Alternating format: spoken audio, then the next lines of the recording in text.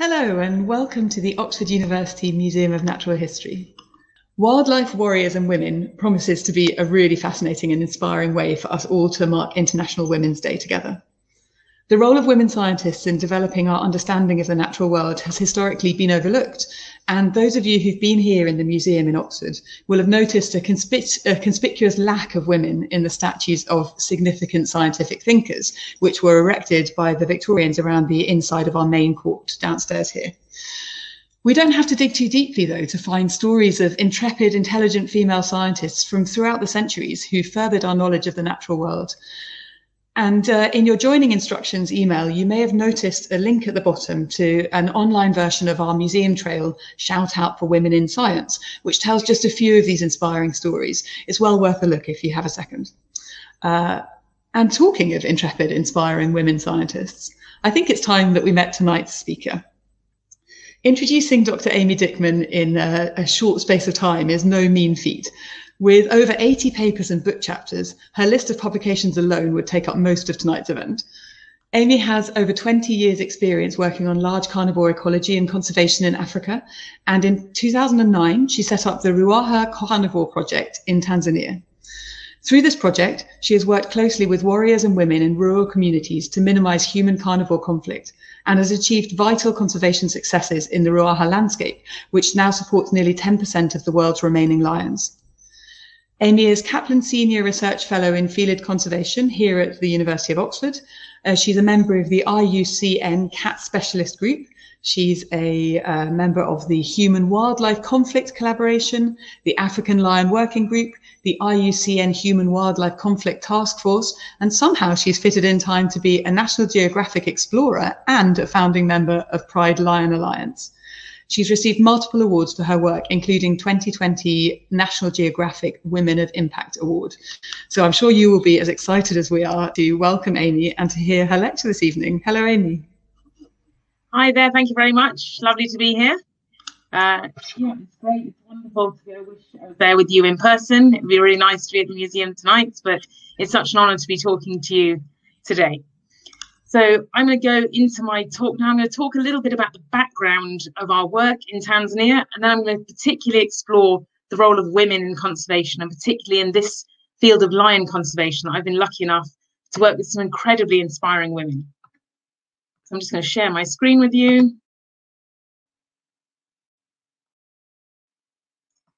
Okay, can you guys see that? Can someone let me know if you can see that?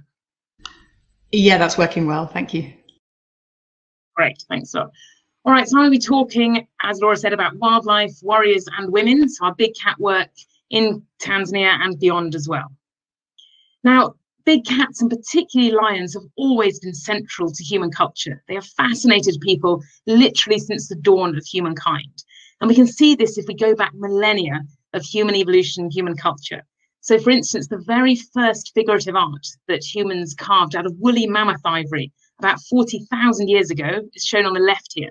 It's the head of a lion on a human body. And it just shows right at the beginning when people wanted to depict what was amazing about the world, even then they chose a lion. The same kind of thing can be seen in the cave art that we find in France that was drawn over 30,000 years ago. This has extensive depictions of lions and just amazing tableau representing the very sorts of behavior that we would find if you looked out on the Serengeti today, with the notable exception that the males then didn't appear to have mates.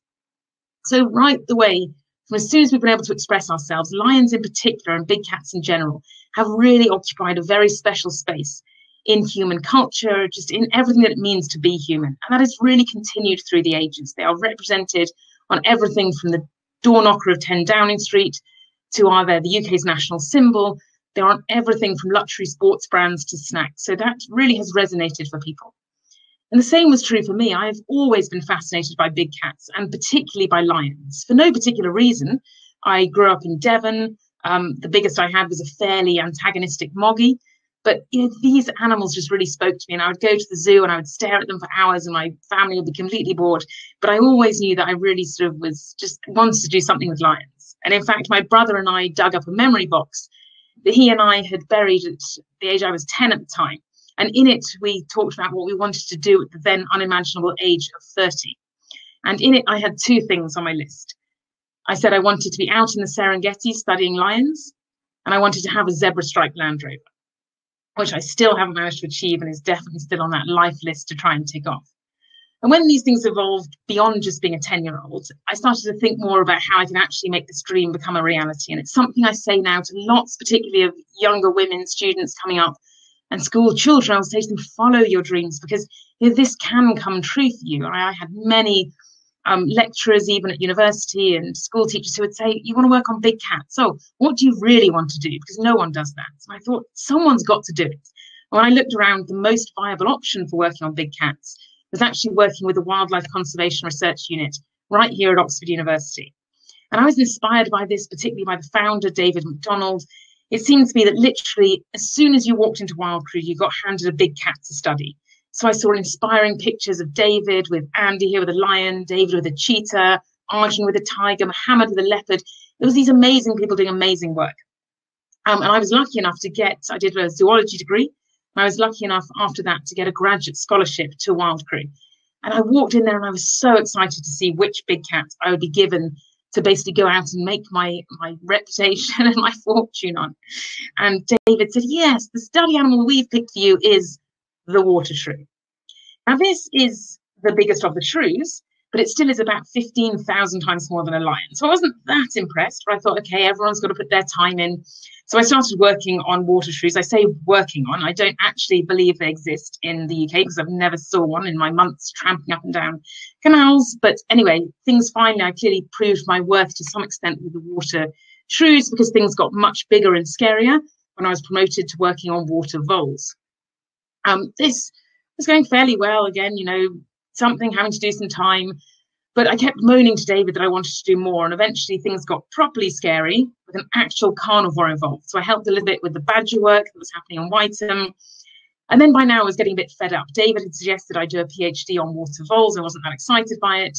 And I said, well, I really want to go out to Africa. That's, I need to get out there and get some experience. And at the time, Cambridge had an opportunity for students to go out and work on their meerkat project. And I thought, well, it's not cats, it's not big cats, but still, it sounds quite similar. I might be able to fool a few people, and at least it gets me African experience. So I told David, and of course, Oxford hates losing people to Cambridge. And he said, no, we've got this woman joining, Laurie Marker, and she works in Namibia on cheetahs. Would you like to work on cheetahs? And I said, absolutely, I would. So I headed off to Namibia to work with Laurie, and it was meant to be a 6-month placement. It ended up being 6 years, and it was just a spectacular, amazing time out there. I mean, I learned a huge amount from Laurie. She's a hugely inspiring woman, should be recognised today of all days. And we learned all sorts of things about conflict and far beyond the actual ecology of the animals themselves. But I still had this hankering to get out to East Africa in particular.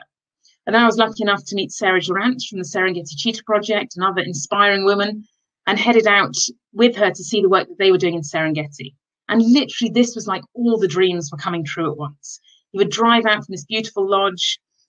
Your study animal would just arrive on your car with seemingly little effort. People were very worried about safety in the field. Hydration in the field was a big concern, as is important. So I was really pleased to see they took these things seriously. This was actually my 30th birthday in the Serengeti. So ticking off that sort of childhood dream of being out there on my 30th is quite exciting. This is actually a work photo because there's a cheetah right there in the grass behind the champagne bottle. I was like, this is amazing, everything's come exactly as I wanted it to be. And then Sarah said, do you want to do your PhD with me? I said, absolutely. And so I signed all the relevant forms, and then she said, right, drive for 24 hours in that direction until you hit a swamp. And I was like, why? Why do I have to leave Serengeti? It's lovely. You know, there are far too many people working in Serengeti. We need people working in Ruaha. I'd never heard of Ruaha, but I rather sullenly drove a long way south in this ancient Land Rover, had to be rescued by Catholic nuns on the way, and finally arrived in Ruaha. So this is literally as far as you could drive. This is the Great Ruaha River. And this was my tent, the beginning of my field camp there, very different from the lodges we'd been staying in Serengeti. And on the very first night there, I have to say, this huge male lion came and slept right on this tent, almost crushed me. There's a story about it on the Nat Geo website. And it was one of the most deeply terrifying moments of my life. But it really made me think, wow, okay, I've kind of arrived. This is what I wanted, even if I was sort of doubting it in that moment. And it wasn't just about Sarah being mean or trying to sort of push me out or anything.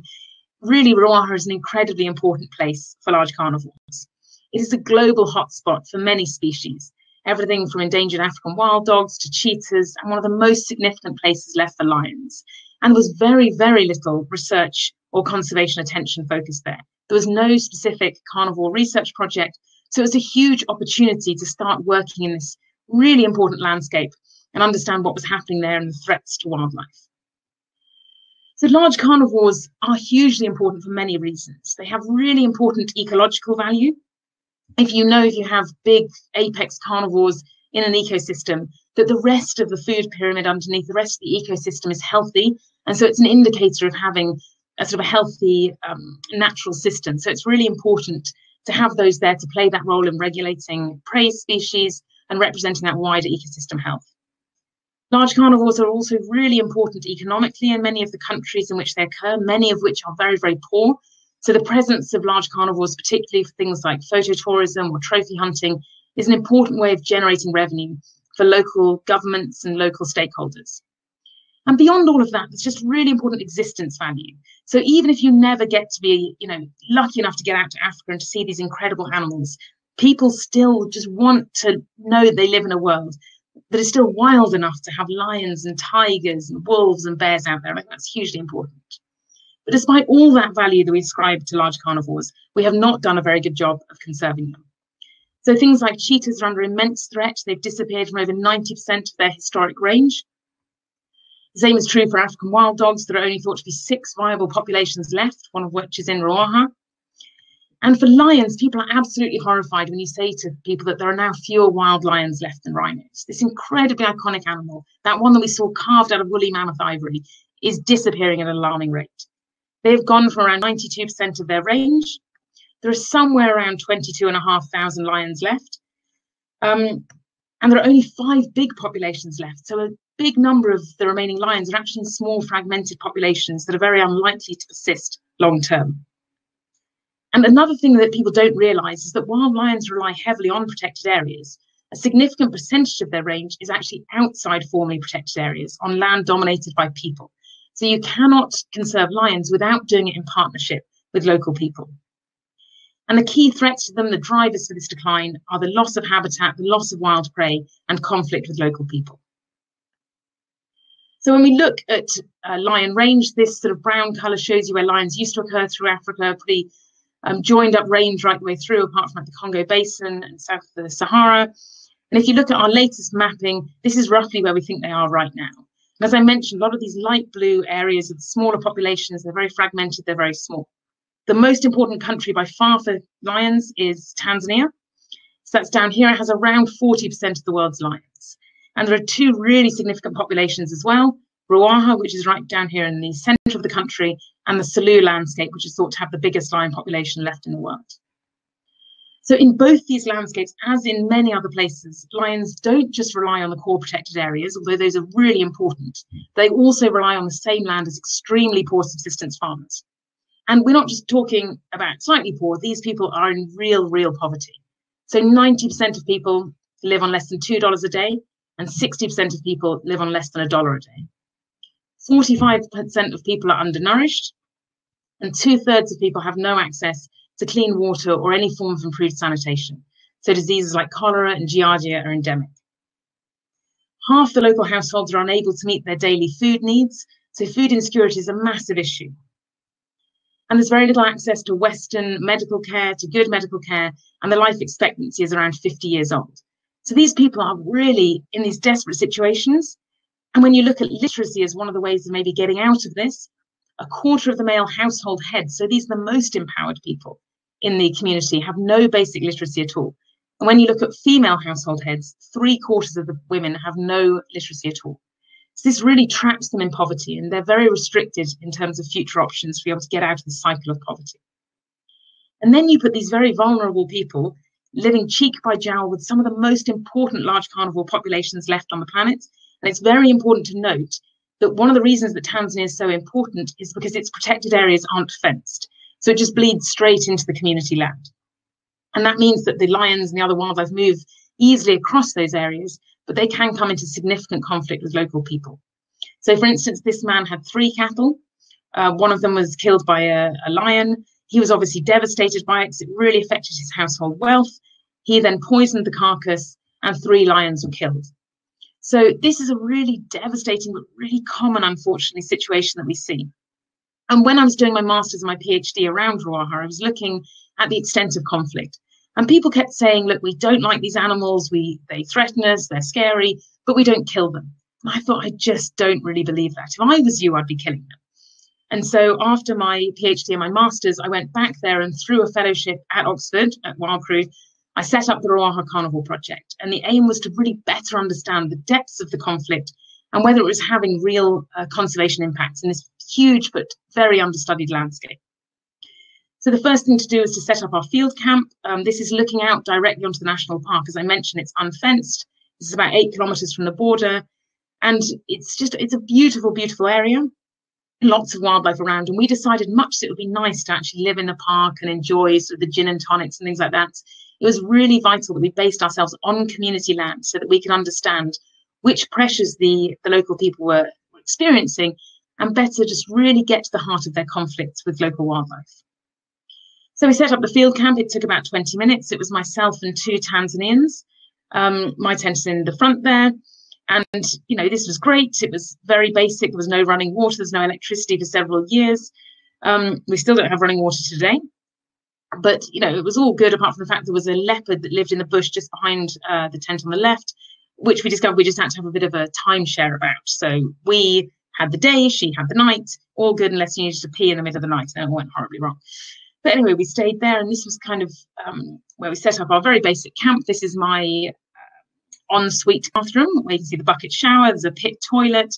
It was all pretty basic, but enabled us to be there and to be living amongst the people affected. This was Project HQ, and still is to this day. And our main aim of really living out there was to see, was this conflict that we were hearing about translating into a real conservation concern? And in short, the answer was absolutely yes. Until we lived there on the village land, we had no clue of the extent of carnivore killing that was happening. So these were animals that we discovered just within the first year of our work. And it was often literally just walking through the bush, and you would smell something, they clearly died, you'd go and investigate. And there'd be several lions lying dead. There'd be other animals there, animals poisoned, speared, snared. And the amount of killing was absolutely devastating. We believe it is the highest recorded rate of lion killing in modern times anywhere in East Africa. And 2 things jumped out at us in addition to the sheer numbers of animals being killed. The first was that an awful lot of the animals were missing their right front paw. That was often the only body part that was taken. We had no idea what on earth was going on. The second was that a lot of the animals were heavily pregnant females.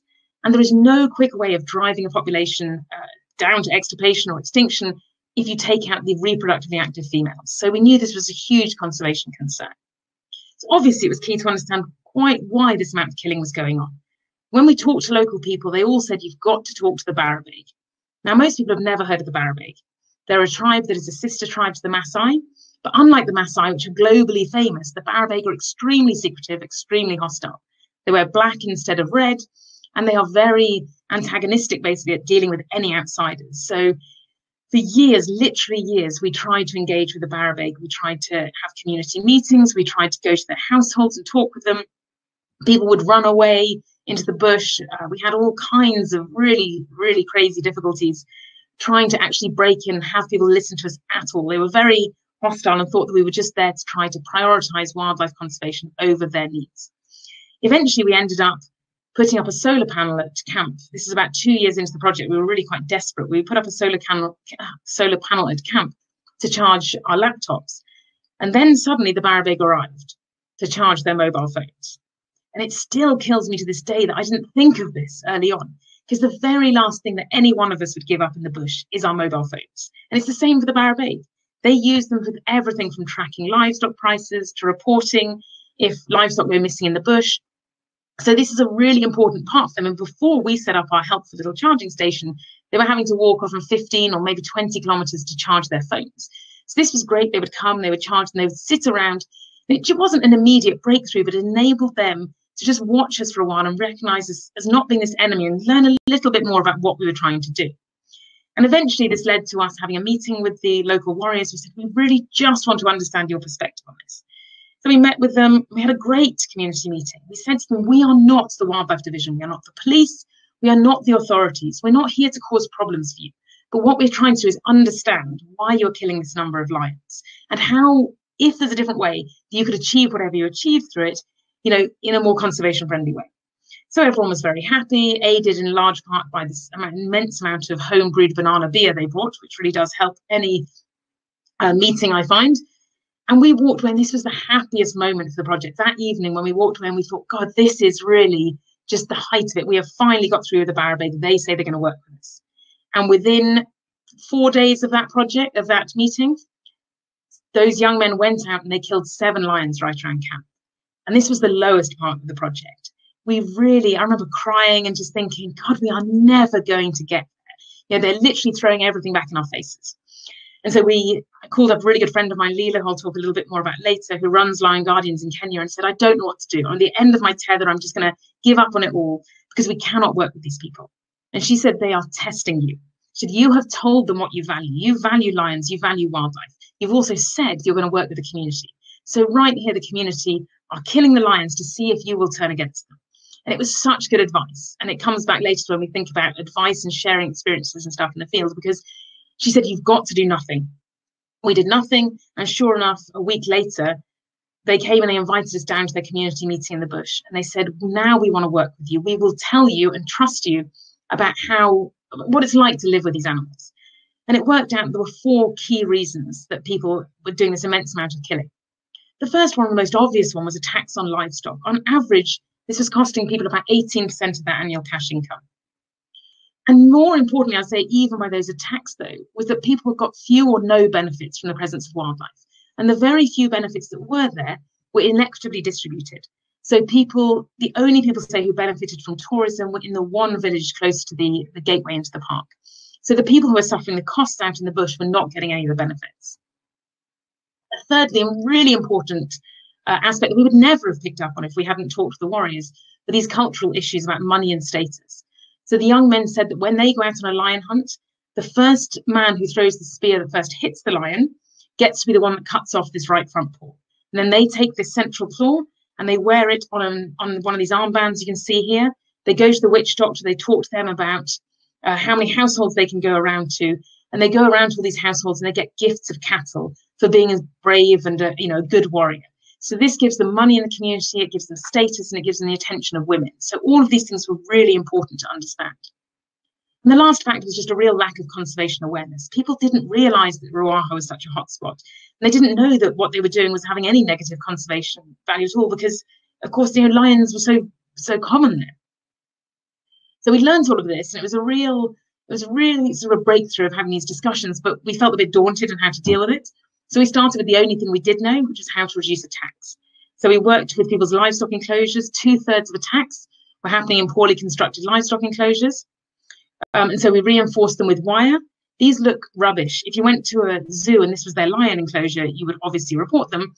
But these have actually been really effective. They've reduced attacks on enclosed stock and these by about 95%. So that's been really, really good. But it's no use just keeping the stock safely at night and then releasing them in the morning to slightly hungrier predators. So we knew we needed to deal with guarding dogs, with stock out in the day as well. And that's when we worked with communities to talk about guarding dogs. And for a long time, people were very resistant to the idea. And then I remember once we were having this community meeting and we were sitting there with some of the villagers, and one of our dogs, our camp dogs, came up and was getting in the way. So we told the dog to sit in Swahili, and amazingly the dog sat, and the entire meeting ground to a halt. And we said, what? And they said, where did you get the Swahili speaking dog? And we said, well, what do you mean? It's just a dog. It's just a village dog. And they said, your dog speaks Swahili. It is magic. And we said, well, actually, we usually speak to them in English. And they said, English? Your dog speaks English? And it just totally derailed our meeting. But everyone was fascinated that you could actually work with dogs and talk to them and communicate. Despite everyone having them, they'd never really tried that. So that opened our sort of reputation as being dog whisperers. And finally, we got to bring in some real magic dogs. These are Anatolian shepherds from CCF in Namibia, from Laurie, who I used to work with. And we brought over 10 of them just as an initial pilot trial. It's very hard to get donors to fund bringing cute puppies if they think they might be eaten by lions. But we brought the dogs out, and it was a success. When you show this to a farmer, they're like, are you joking? Have you seen a lion? It's massive. That looks like a canapé. But actually, they grow up to be very big, sometimes too big. So now we're looking at maybe cross-breeding or using local dogs that get the same care and the attention as these guardian dogs. So we knew we could protect livestock, but it was much, much more important to actually provide the benefits. We had extensive community meetings with everyone to say, which benefits would you most appreciate from having wildlife on your land? And the top 3 priorities were education, veterinary medicine, and healthcare. The same sort of things probably any one of us would pick. So we started on each of these programs. For education, we have twinned international schools in the US or the UK with a local village school, because these schools had nothing. And so we provide books, chairs, desks, blackboards, whatever. And this has been really, really important at helping children get a decent sort of education at school. We also then realized that we can't just prioritize primary school education. So we started a scholarship program to send children all the way through a fully funded scholarship through secondary school. This was the only time that we ever went against the community. And it's very relevant for today, because the community said, we love the scholarship program, but we don't want any girls to get it, because girls are a waste of time. They get pregnant, they get married. And we fought against that. And we said half of the scholarships must go to girls. And so now, interestingly, over time, the uptake of these by girls has really increased. In the last year, 5 out of the 6 scholarships we gave were to girls. And we've now started a college program, and we are finding that those girls are doing very well and are going on to college as well. So it's really important to show locally that the girls can really sort of take this forward and be valuable with an education, in a way that they didn't actually think they could be before. We then found out that still people weren't able to get to sort of pass the grades they needed to get into the secondary school, despite the equipment at the primary school. So then we worked with the school teachers and we said, what else is needed? What's the barrier here? And they said it's nutrition, because these children are walking long distances in the morning. They don't have, breakfast at home. They don't have any way of eating at school. So therefore they're hungry all day, and that really affects their concentration. So we started a porridge project with 3 local schools where we feed around 1,000 children every day. And this has been probably one of the most valued projects locally, because people know their child will get a good meal if they go to school. And then therefore their attainment goes up and the education has gone up a lot as well. We also work with healthcare, particularly with the women. We focus a lot on equipping clinics and focusing on maternal and neonatal healthcare, simple things like umbilical clips, training of people to use, safe equipment. We work with the local midwives so that women can give birth safely. This was a huge driver, that women said, I just want to be able to give birth off the floor and, be able to get through that, what can be a very dangerous experience, more safely. For veterinary medicine, this was a hugely important thing, because people were losing 9 times as much livestock to disease as they were to attacks on livestock by carnivores. So we worked with the communities, we gave them veterinary medicines, and people liked all of this stuff. It was great. They would wave to us. We felt pretty good about ourselves. So for about 3 or 4 years, we thought this was all going pretty well. But then we discovered, of course, people were taking the benefits, and they were, of course, still killing the carnivores, which is why wouldn't you? And at the same time, we were trying to camera trap out there for understanding the ecology of wildlife, and people were stealing the camera traps because they didn't get invested. So we thought, well, this isn't going quite to plan, because what's happening is that the people are seeing the benefits associated with the project rather than actually the wildlife itself. So to change that around, we started something we call community camera trapping, where the communities themselves manage and run the camera traps. They put them out there, and through a very long process with the communities, we've come up with a system where they get a certain number of points for each wild animal that they camera trap on their village land. And so, for instance, we want more points to go for animals that are more dangerous, cause more conflict. So an animal like a dick will get you 1,000 points. So it's a very small, innocuous animal. By the way, at the beginning, I wanted to start with a simple system of 1 to 5 points. I was told I was way too cheap and they wanted millions of points. So fine. So dick will get you 1,000 points. A primate will get you 1,500 points. They often go around in large troops, obviously, so you can get many points for one animal, because it's per individual animal that gets the points. So here, the impala and the baboon will give you 2,500 points. We give more for carnivores, so the spotted hyena will get you 10,000 points. The lion, 15,000 points, and the top spot is the endangered African wild dog at 20,000 points. And this immediately transformed views towards it. Worth noting that this picture, because it's per individual, got the community 340,000 points. And straight away, the community recognised that this waterhole, which used to be a key area for snaring and sometimes for poisoning, was worth protecting because they were getting so many points for their programme. This will get you 0 points, although it's a very common picture that you will get anywhere in the world. You put young men, alcohol and camera traps. But every 3 months, these points get translated into additional healthcare, education and veterinary benefits to the community. So it really has changed it. People now recognise that by conserving the wildlife is what gets the benefits, not to do with the project itself. We're just a mechanism for translating that value of wildlife down to tangible benefits that matter to the community. And this means that wildlife in this local area is now a major driver in development. And this is where, in particular, women have been hugely important. The women have helped drive the healthcare program, the education program. And we have seen that when, for instance, young men want to go out and kill lions, it has been the women that has pulled them back. We could never do that. We don't have the role to do it locally. But we found groups of women would actually call those young men back, and they would say, you are killing the very thing that is enabling us to educate our children and give birth safely, and we are not having it. So the women themselves have put on bans in lion and elephant hunting in some of these villages. And so they've taken a really active role, so they've recognised the benefits there. And that's amazingly important to see them taking it on with no interaction with us at all. You can't just rely on the women. The young men here, as we've touched on, are very, very important because of this cultural aspect of lion hunting. So we've worked extensively with the young men to say, what else is it to be a warrior? Like, just talk to us. They were worried about not being able to be a warrior. And so we said, what does it really mean? And they said, it means to defend your community. It means to have status. It means to be seen as the guy to go to. And so we worked with the Lion Guardians to develop this culturally appropriate warrior engagement program where we employ them to track lions, to chase lions away if they're getting close to households. So they get status. They get to learn how to do things like use GPSs. They go to Kenya every year. They're really become skilled. And we said, but what else would give you status? We can give you money every month, but how do we really achieve status? And they said, to learn how to read or write. That's the thing that would really set us aside. And so all these warriors, we've now trained 17 of them locally, and they are numerous and they're literate. And it really is amazing to see that everyone now wants to be, you know, a lion defender, wants to get these kind of benefits. And in particular, the women have come to us and said, our daughters now want to marry lion defenders, because it's really, they recognize that these men are the ones who are really having that status. So that's really exciting.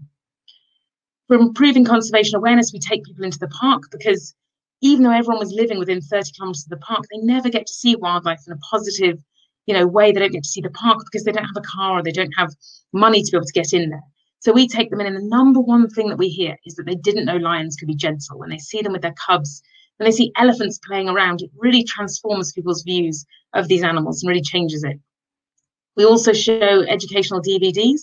People walk from miles to come and see these, and it's something that we're really keen on working with the big organizations, Disney, Nat Geo, because a lot of the films that we show are in English. And while they're still lovely to see, we keep saying to them, these films need to be in local languages. These are the people that will determine whether these are the last lions. If you show a film that's not in someone's local language, it clearly gives the impression that this story is not for you. This is not your narrative. We have to really sort of go against that. So we started on a very small scale addressing that ourselves. We wrote a book called Dara and the Lion Defender, which is basically, the Barabeg in particular were worried that they were never represented anyway. So this is the first book, where it's storybook we're aware of that mentions them and is based around them. It tells the story of the project by the view of a Barabeg boy. And it's just a really important way. It's in Swahili and English, so it's given to all the local schools. And it's just another way of showing that they are central to the story. We're really focused on building Tanzanian capacity. We went from the 3 of us to a team of over 70 people. And we know that we've had success. In the core area, the depredation, so the attacks from carnivores, have been reduced by over 60%. And the carnivore killing, most importantly for us, was reduced by over 80%. So we knew that we could do something on this kind of scale. And we've really changed from being these sort of people that people would run away from to being a valued part of the local community. It is not flawless, it's endlessly ups and downs, but it really has come a long way from when people used to hide from us in the bush. We need to do so much more. We need to scale up what we're doing in Ruaha, and we need to go far beyond. I showed you how much lions were declining and how fast. Lion numbers have halved in 20 years, nearly halved in 20 years. So we have to be able to scale up quickly. We can't spend 10 years on every project sort of doing this thing bit by bit. We have to pool our knowledge and work together. And that's where we really need to rely on each other. We are currently expanding our work into the Felid landscape, this biggest lion population left in the world. It's daunting. And how are we going to do these kinds of sort of scaling up? The only way to do it is to really collaborate with other people and to amplify our work through trusted collaborations. And this is where these women have been incredible. They are 5 of the most passionate and amazing and inspirational women that I'm privileged to know. And all of us were running lion conservation projects, and we were all talking, and we found out that over time we were having exactly the same issues. We all felt isolated. We all felt we didn't have the tools we needed, that we didn't have any voice really, that we couldn't advance the scale and the pace that we needed. And so we thought, rather than trying to do things and reinvent the wheel in each site, let's work together and let's scale this up properly. So we decided to join forces as the Pride Lion Conservation Alliance. And this has really been transformative for us. It really, the part of it is that we trust each other and we openly share our successes with each other so we can learn from them. But really important, we share our failures. So we don't have to waste time trying something that somebody else says, well, actually, you know, we've tried that before, it didn't work. You know, we can learn from those failures without going through all of that process ourselves. And it just gives a springboard. It's very hard to know where you access failures because you don't see them published in the literature. So if we've got a group of people who face the same challenges that we have, we can learn from them and make our own work much, much better. It enables us to share approaches at scale. So for instance, our community camera trapping, we're now trying in sites in Kenya and in Mozambique. The work that Lion Guardians has been doing with this lion network, lion identification network of collaborators. If anyone's ever wondered about it, the way that you identify lions is through these whisker spots. And it's something where we can pool all of our pictures and images and knowledge of lions to help test this kind of thing at a bigger scale. And things like the Lion Guardians, working with them to use all of their expertise to help us develop that kind of approach with the Barabaig, a new sort of tribe that we were working with there, was so important so that we can really sort of help strengthen our work together. We found through this that we started sort of working together to overcome barriers for women in conservation. This wasn't really intentional. We were focused very much on our lion work. But I remember going along to this Explorers Festival for Nat Geo, and I just had this baby, Rufus, who's screaming next door. He was about 10 days old at this point, and I didn't give it any thought. I went and I gave the talk and I walked on stage, and it was ridiculous because this was an amazing festival. And there were people who had gone to the top of the world and the bottom of the oceans. And the most tweeted image from the festival was this one. And the woman holds baby. And I was like, how is that possible? Like, we need to normalize this so much more. And this is true across Pride. Not all of us have children, but many of us who do are thinking about how on earth do you balance your life and your wider life with, say, your conservation work, and particularly with things like having young babies and managing lots of field work and things. So it opened up lots of conversations. At that Explorers Festival, we ended up having this huge conversation about it, and many of the young women in particular said, I always felt I had to choose between going and doing this fun, exciting field work or being a mother. And that isn't the case at all. And not only this just doesn't apply to women, this is about families in conservation. So Pride has been incredibly important for showcasing, sorry, some sort of weird power cut. Anyway, we'll keep going. So it's like in the bush. Anyways, this is a way just of us sharing our expertise. What is it like being pregnant in the field and worrying about giving birth, you know, thousands of miles from good hospital care, or, you know, how you deal with having your families and managing all of these kinds of things. So it's really, really important for us to be able to share our expertise. And it's a really crucial network for support in general, just knowing that somebody else has your back. It can be really isolating working in conservation. So it's really nice just to know that you've got a network you can trust with anything. You can be vulnerable, you can open up to them. And we are really focused within our programs at empowering women and girls through conservation. So, for instance, these aren't the pictures of the actual women, it's quite private stories. I'm just sharing a couple of short stories about some girls that we worked with. So in our project, we had one of our students, our early Simba scholars, who was from just her and her mother. It was a single parent family. They were really very, very poor. We ended up supporting her to get into the scholarship program. She then got raped. She ended up pregnant. She was told she'd have to leave school because that was the rules. So we worked with the local schools to make sure that she could actually switch schools, have her baby, be supported through the pregnancy, come back afterwards and finish her schooling. And then she went on to the college program as well. So this was a really important way that just that people feel supported. We had another girl who ended up being abducted and taken for a forced marriage, and she wasn't really kept away from people because they thought she had no power. And eventually she got hold of a phone and she called the project because she said, you were the only people who gave me the confidence that somebody would listen to me. And so we worked with her families, the communities. She came back to school, she finished her education. And just knowing that you can empower people through this kind of on-the-ground action is really important. We need to go from that grassroots action all the way up to leadership. And through Pride, we have worked strongly at empowering local leaders in conservation, particularly women.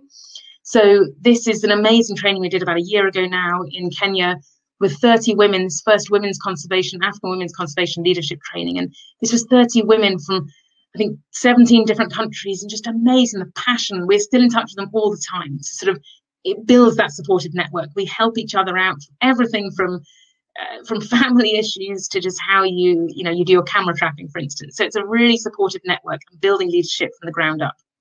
And that has led that some of the Pride women have gone on to form Women for the Environment. This is such an exciting program where we're trying to reach out and build these supportive networks for women. And our project, Ruaha Carnivore Project, and the Lanes Project have now decided to merge together as one program, Lion Landscapes, to really formalise that and to show that we are so confident in that collaborative model that we can scale up and we can achieve so much more together. This makes us now the biggest lion project in the world. We are working in Kenya, Zambia, and Tanzania, but we are still extremely grassroots. We are community driven and we're very efficient. And it's worth noting today that it is run by 2 women, and we're really keen all the time to promote women's women's skills in conservation. And together we know we can build awareness of the need for lion conservation, and we can build new resilience, things like the funding for conservation that we need. Elaine is great at innovative approaches to things like lion carbon, where we know that there's a climate crisis and a biodiversity crisis. And we've worked with a great group called Biocarbon Partners, who have this really top standard carbon offsetting, where we are focused particularly on lion areas and the communities that live in them, so that these communities are getting those carbon offset values, are getting paid effectively to keep their landscapes wild and to not destroy the habitat and to maintain species like lions. So it's all these novel financial mechanisms where you can go from this international value of lions that we've talked about right down to translating that to the local level. We are focusing more and more on how do we get more female staff in, more female interns, so that these people can be a role model in conservation. Women are still underrepresented in field conservation. We want to understand how we can empower them and how we can build them up so that they can become real leaders in this field. And ultimately, when you think about community conservation, I think people often think about this. They think about us working on the ground with local communities, and that's of course a key part of it, but it is so much more than that. These animals, when you're thinking about species like lions, are global heritage. They are our passion that people hold across the world. And if we are going to address the challenges that face them, we need a global community to do that.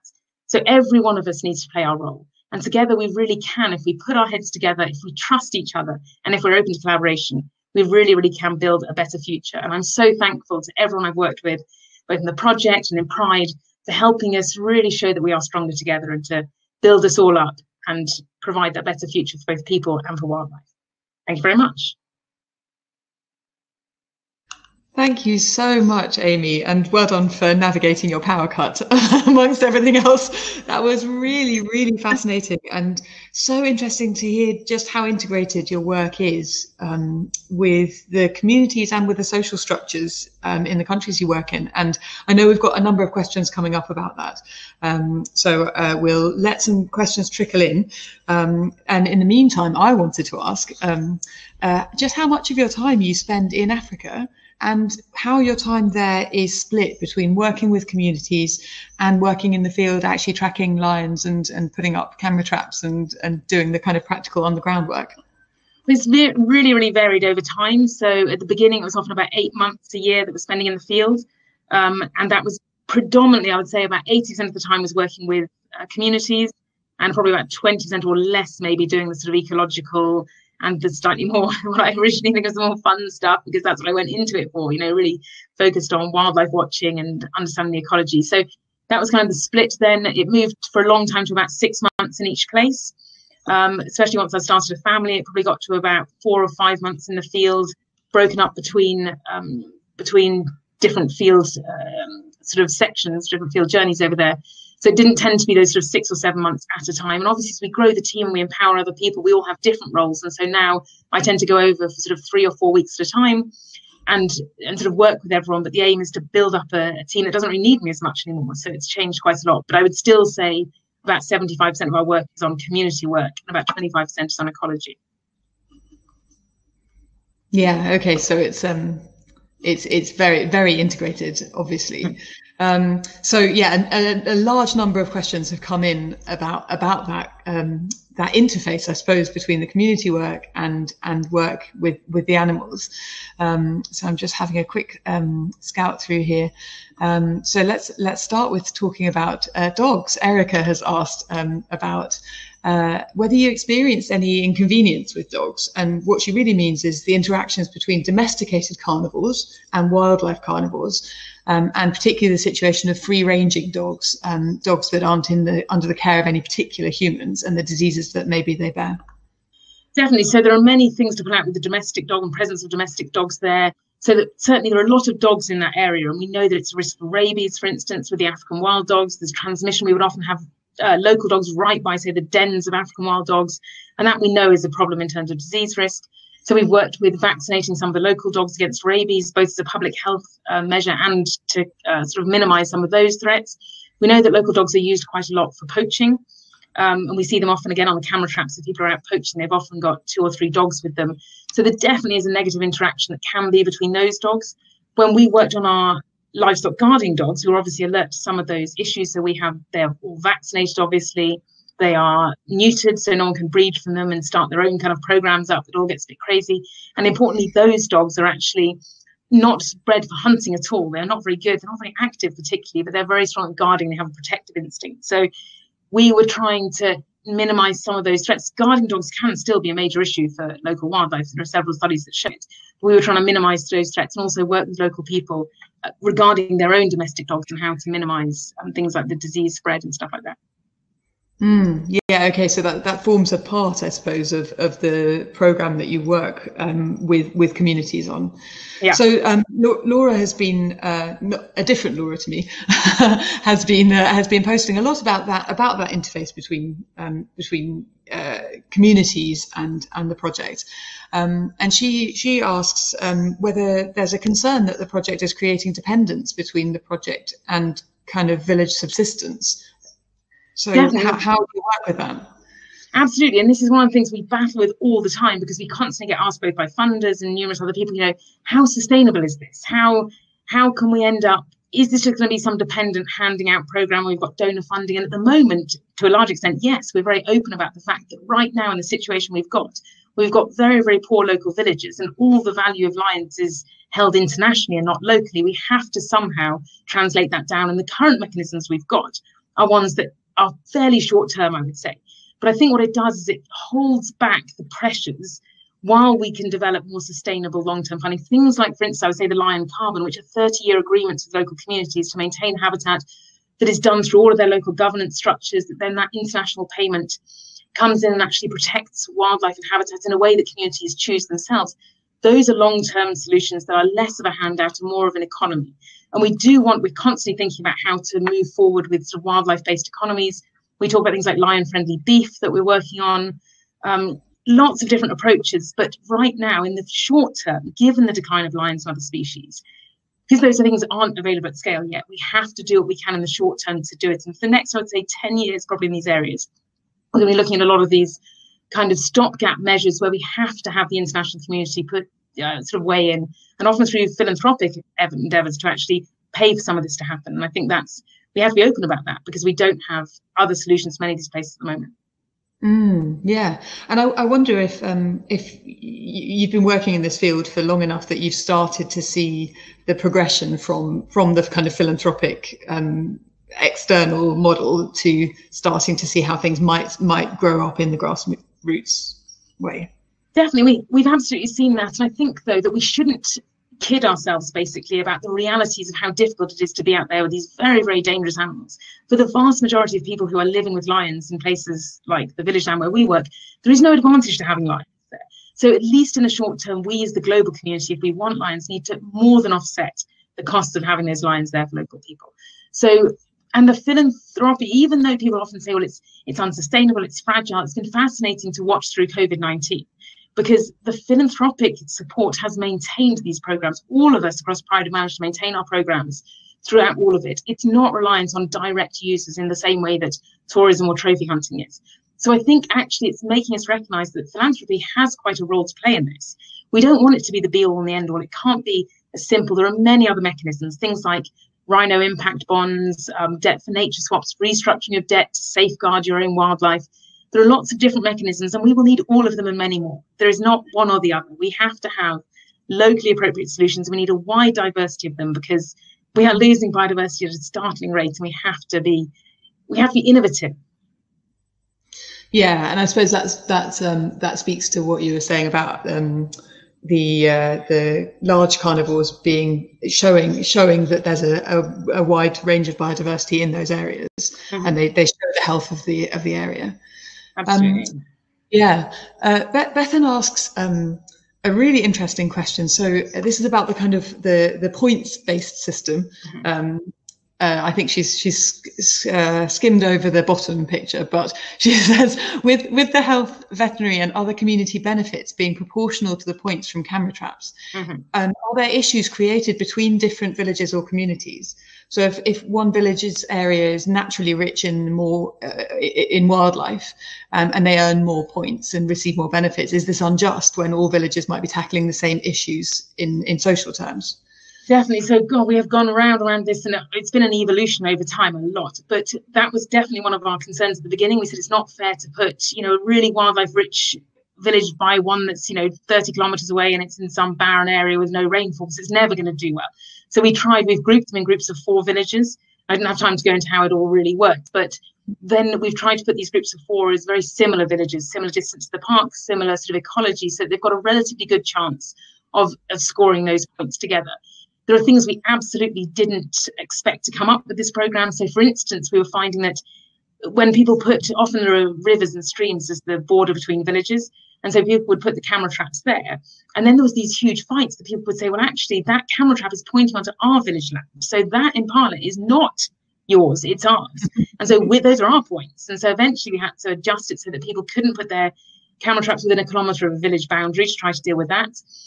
There are many different aspects. We've had to work really carefully, and it's all credit to the teams on the ground that are constantly talking with the village leaders and talking with the communities about the transparency of this is a big thing, understanding which benefits the communities really want, trying to avoid things like obviously elite capture and corruption happening through it, and just making sure that people are getting their needs met as much as we can through it, even with those less wildlife-rich areas.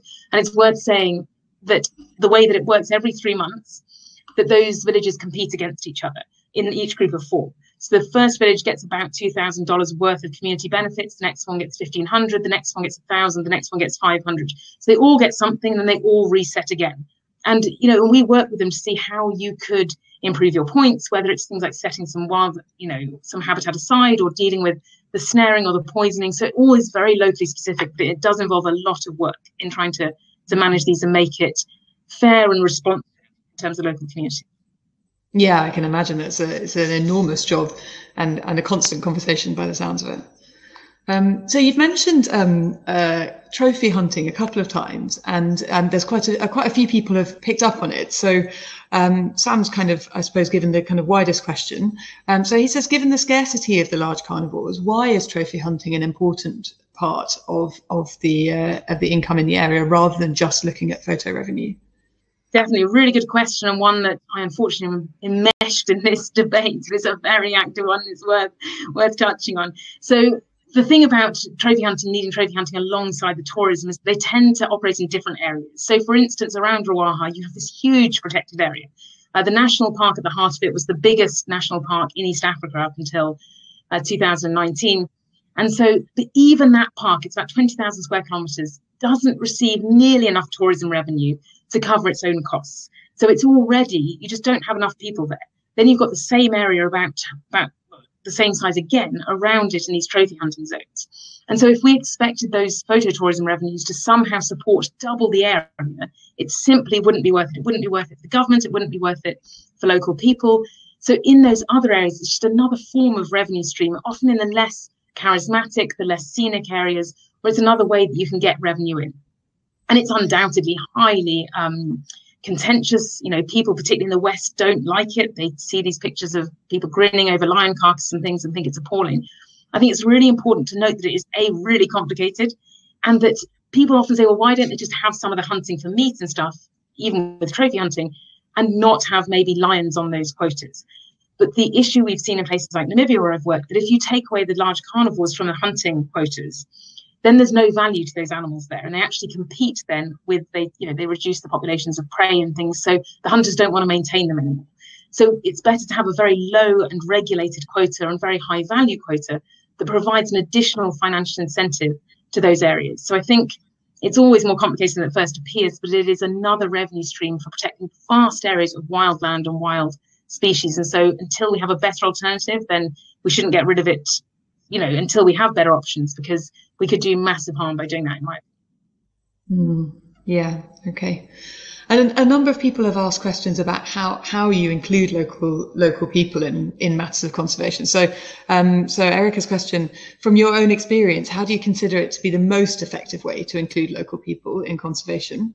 And considering what you mentioned about the range of distribution of the species not entirely being covered by protected areas, so we know that there will be species straying into village land. Definitely. Well, I think the most effective way of doing it has been evidenced by places like Namibia, where you devolve the rights over wildlife use right down to the local level, so that if somebody owns a patch of land, they could also own and manage the wildlife on it, and therefore it is a resource for them. Because otherwise, if the animals, you know, I think it was Norton Griffith, just this amazing little sort of piece on talking about the wildlife. It's like having a goat, he said, that you have no value from. You can't milk it, you can't turn it into meat, you can't do anything. You only hope that somebody might drive past and take a photo of it and have $1 or $2. That's not an incentive for people to maintain wildlife on their land. They're going to want to maintain a resource, an asset that they can benefit from.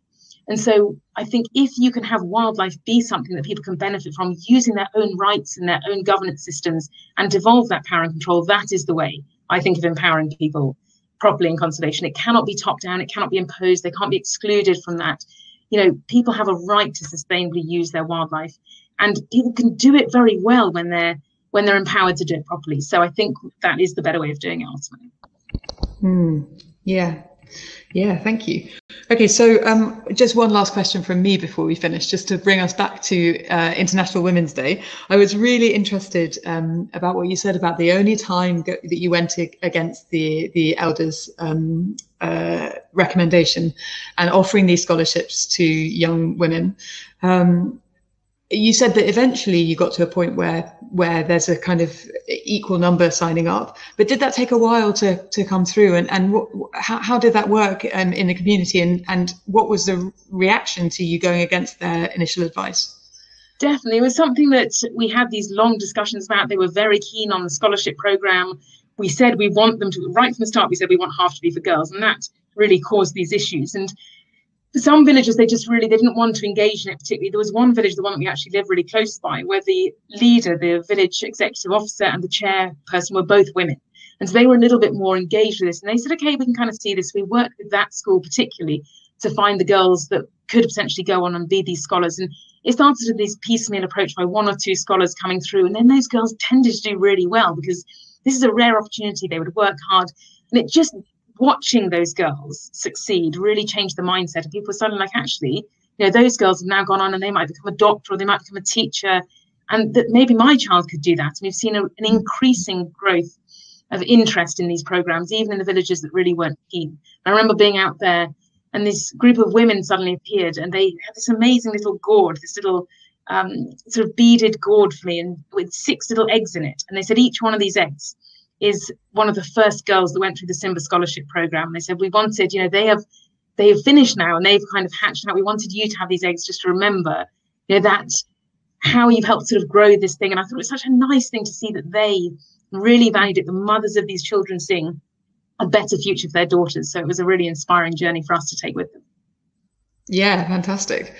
Well, I mean, what a fascinating topic, and I can really understand why you've given so many years to trying to work with communities and work with lions and I mean, it's just been so fascinating seeing the chat and seeing the debate that's raging in the chat. So these are all very, very big issues that you're dealing with here, and that you're engaging with all the time in a really practical way, which is just fascinating for us to hear about.